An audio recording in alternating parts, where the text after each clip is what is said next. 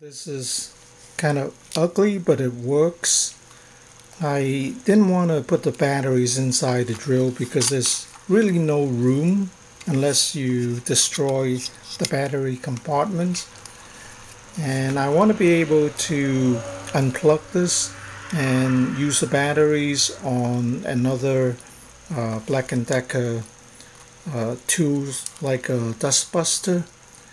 And yeah, so it looks kind of ugly, but it works. And you have the voltmeter here, and there's no BMS because I don't think it's necessary, because I have the voltmeter.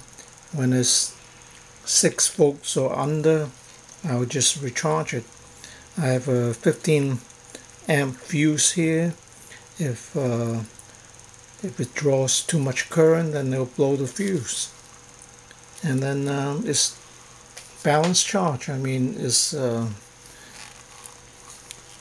I think this would work pretty well, and it's actually has a lot of power, much more power than these old ones. And I tried the drill before, and I made a mistake of holding the chuck tightly to tighten the chuck, and it almost scraped some skin off my my hand here because I was holding it tight.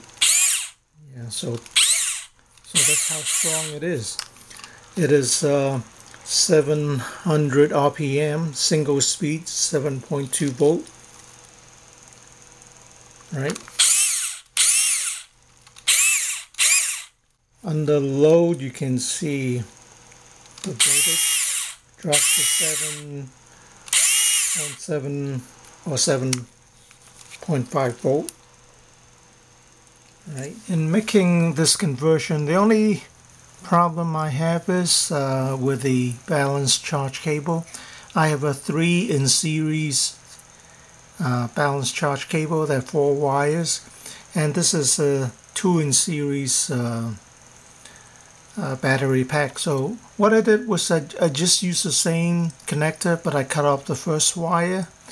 So now I just have 3 wires here, and the first wire is connected to the positive. Second wire here is connected to the bottom here, and this is also the positive.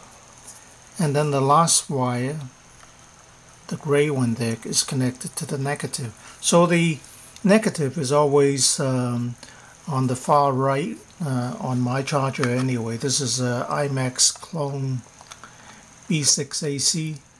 So yeah, it's working out. I just plug it into the 3 in series balance port, and then I use the alligator clip from the charger, and I just clip it to the spade connectors here, negative and positive, and